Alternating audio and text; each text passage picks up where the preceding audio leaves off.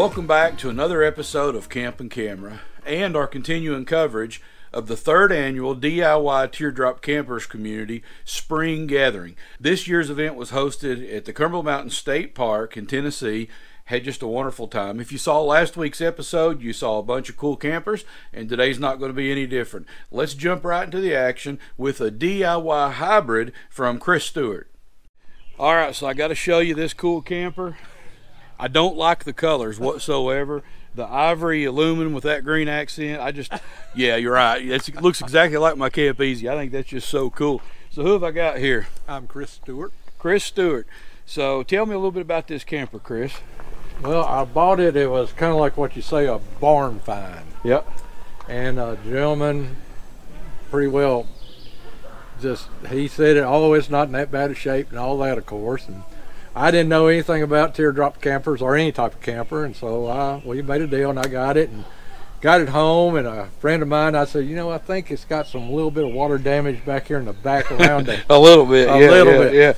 And that led to damage is so bad we took it all the way down to the frame. Oh my goodness. And brought it all the way back up. Of course, you used the fenders over. And now this started out as what brand?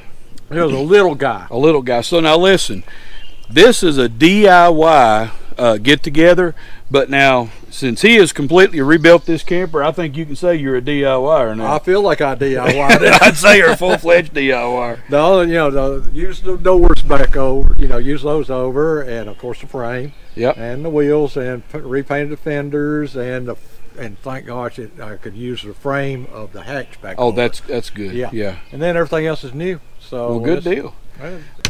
Look at that Camp and Camera sticker up there. Oh, see, hey, that puts out a lot of light. I need to put a dimmer on it, I think.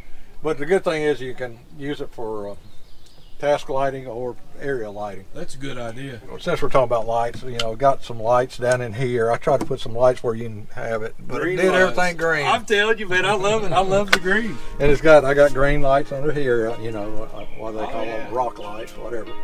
So what started out as a factory-built camper ended up being a really cool DIY camper. Nice job on that, Chris.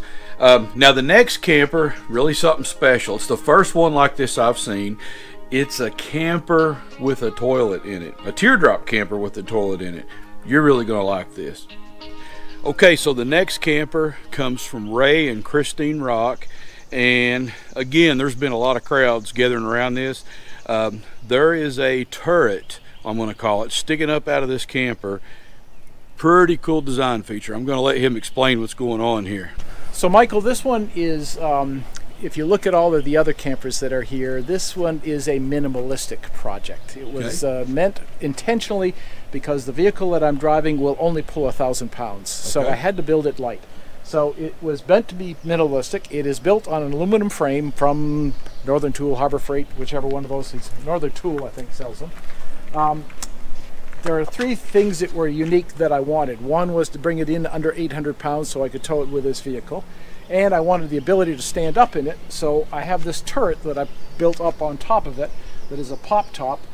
The middle section of the turret actually comes off and goes in the camper for transportation, and the very top sits down on top to reduce the camper height so that it is the same height as the vehicle for wind load. It is half-inch marine plywood on the side, quarter-inch marine plywood on top, 4 coats of urethane varnish on it currently. We put a coat on each spring and just expect it to last as long as we want it to last. So wait till you check this out. You're not going to believe what's inside this camper. So what we did that was a little different is we put plywood underneath the frame of the camper as well, and then the floor on top, so that we have storage space between the two levels for all of the miscellaneous Lewis items. And it of course allows us to sit our bedding up. They're built as 2 individual bunks with a space in between them, and the space in between them is such that you have a door that opens up and there's a porta potty available that you can pull out in the middle of the night to use the porta potty. So to the best of my knowledge, this is the only pop top that I've run across that has a porta potty built into it. So we'd have the stand-up room plus the porta potty, and then when you're done with it, of course, you just push it in out of the way, close the door back up, and you're all set. So there you have it. It is possible to put a bathroom inside of a teardrop camper.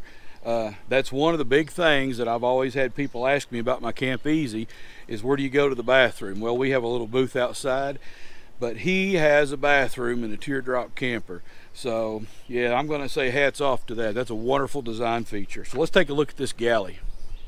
Again, the galley was meant to be basic with a tray to hold the stove, the cooler which we can roll in and roll out for traveling purposes. The porta potty is accessible from this side to take it out and empty it out on every morning basis. The hatch is very basic. Okay, the security for the hatch is nothing but put it down and screw it to the frame so it locks in place with captured nuts down there, and away it goes. Complete 12 volt and 110 volt system built into it with a battery charger built in underneath. So 12 volt wheelchair battery. Deep cycle wheelchair battery is more than enough to keep all the fans and the lights going continuously. What was the build time on this? There's probably 60 to 70 days of build time, and it spread over about 90 days of work. So the other times was correcting mistakes and sitting there doing design work and thinking about what I was doing right or wrong as a process. I mean, there is an air conditioner built in. Again, marine plywood that covers it up, but you just pop the top off and leave it aside, and you got an air conditioner that's built to run. So this is a super cool build, and that's one of the cool things about coming to not just a Teardrop gathering, but one that's focused on DIY campers, because you're going to see so many clever ideas. Never did I think I was going to show up and see one with a bathroom in it and room to stand up. So that is super cool. I really appreciate you showing us this thing. Hey, how long have you had this built? I finished it last fall. This is the third trip we've made in it. Third trip. And I have gathered so many new ideas from all of the other builders here that I'm tempted to just go back and set this one aside and build another one now. I'm ready to start another There one. we go. It gets in your blood. It's addictive, guys. Hey, thank you very much. It was a pleasure. Appreciate you. Bye. Yes, sir. So what do you do if you want to take the wife Teardrop camping and she says you have to have a toilet inside the camper?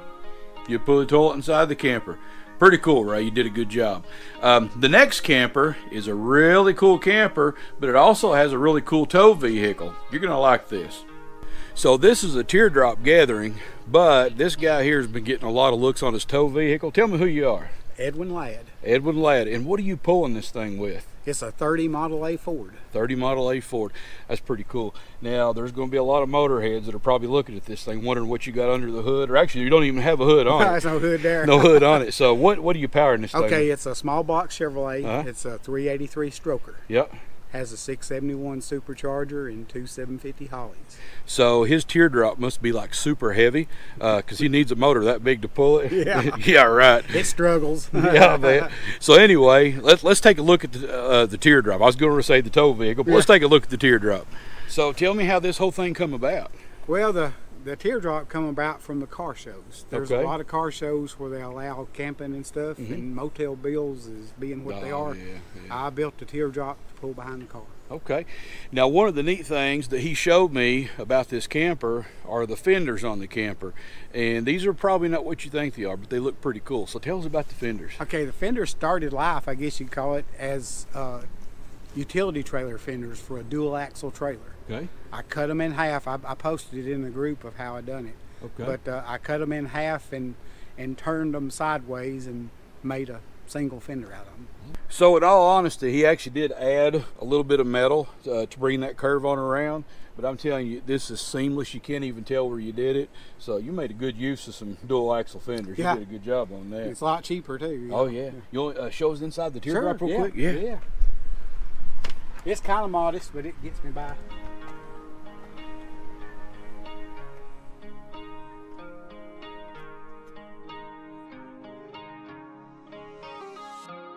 This wood is like super heavy wood. That's where the big motor in his car comes into. Yeah, right. Yeah. Now this looks good. Nice, clean, simple design. Matches the tow vehicle well. So anyway, hey, thanks for showing us this. Oh, I no appreciate problem. that. I appreciate you that looks coming by. awesome. Yes, sir. Okay, so Edwin's camper was nice. His tow vehicle was nice. But what really caught my eye was something that I didn't even show, and that was his central air conditioning system that's outside the camper and is ducted inside the camper. The reason I didn't show it is I plan on building one myself in the near future, borrowing from Edwin's design, and you'll see a lot of it then. So nice job on that, Edwin. Talking about helping other people figure things out, The next camper is cool, but the owner is even cooler. Let me introduce you to John Miller. So if you hang out on Facebook on the DIY campers community, you're going to know this is probably one of the most recognizable faces. I'm not saying it's a pretty face, but it's probably one of the most recognizable. Sure. That's for sure. This is one of the most recognizable faces. This is John Miller, and his wife Melody's with him. And these are like some of the most helpful people you'll ever run into. They're all the time giving folks, you know, new folks tips on building campers. And this is no hanger queen. This thing gets lots of use, and I want John just to give us a quick run through of it. Now, it's our trailer Maison Petite is 5 years old now, and we built it in first camping was April of 2015, and we camp every month. Since then, except for April of 2016 when I had a heart attack and had open heart surgery. And we missed that month, but we got over 30,000 miles on the trailer. 30,000 miles. Yeah, over 30,000 on it. And the trailer's 5 foot wide, 10 foot 9 inches long, and the design and shape was all our own.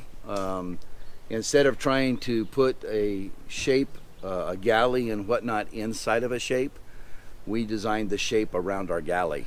That's a good idea. So when anybody thinking about it, decide what you want and then put your shape around it. That way it's easier to accommodate your needs rather than your I agree shape. 100%. So that's what we did. We run as the thing we use old style Coleman gas stove, cooler. 12-volt battery is in the back underneath the drawer. I have a 7.5 gallon water tank that runs on a pump. No sink, but I have the spigot for cooking and drinking water. And then the microwave with the 110 12-volt converter. And those things to make cooking. This is kind of the life of the party here anyway, the backside of it. Yep, I hear you. And so this is what a used trailer looks like. Not all pretty and fancy and, and clean. Well, a used trailer is the best trailer because the hanger queens, they don't have any stories to tell. No. So we've enjoyed it, and willing and grateful to help anybody that we can. Yes, you are. So that they can not have the same problems I have. Well, I'm going to speak on behalf of not only the channel, but for a lot of people who have you know, graced the Facebook site. Thank you all for your help. You guys have passed along a lot of knowledge. And I'm sure there's a lot of teardrops you're going to pass on the road that are possible because of John and Melody Miller. So thank you guys very much. Thank you. Thank you. Appreciate it. So similar to Chris Stewart at the first of the video, here's another teardrop that began life as a build from another person and got rebuilt by the current owner. So now this camper has a real story, and I guess you could say a checkered past.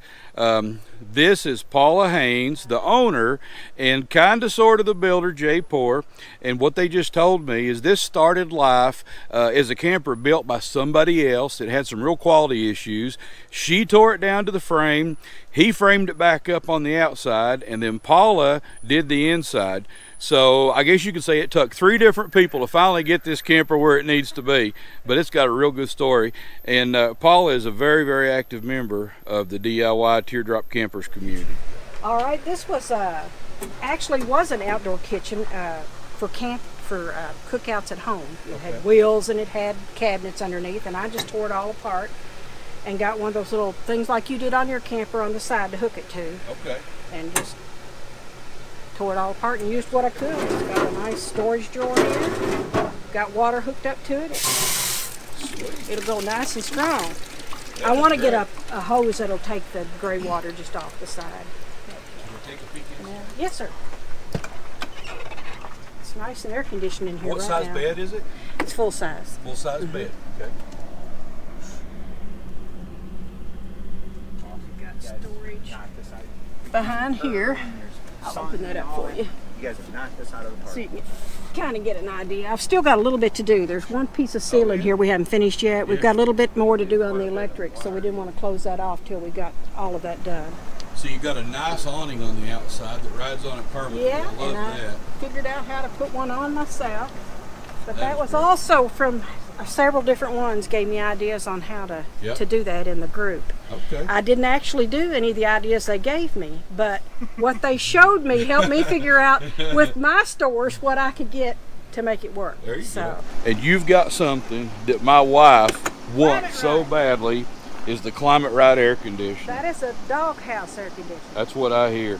Hey, that's the 2500 models. I understand you can't really get the 2500s, so yeah, you've got a hot item on your hands right there. And it'll heat and cool. So in the wintertime, if we ever want to camp, we can go out and it'll heat us up too. So a teardrop with a central heat and air unit, pretty cool. Paula, thank you very much. You're welcome. Appreciate you.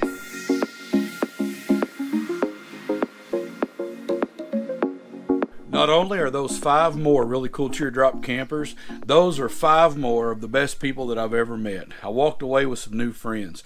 Hey, before we get out of here, I want to let you know that the good folks at the Halo View Backup Camera Company have sent in a complimentary unit that we're going to do a review on here in a week or two, and we're going to be doing a subscriber giveaway, so make sure you check back from that. Next week will be our 3rd and final installment of the coverage of the DIY Teardrop Campers Community Spring Gathering, and I'll tell you a little bit more about the giveaway then. So until next time, take care. We'll see you on the road.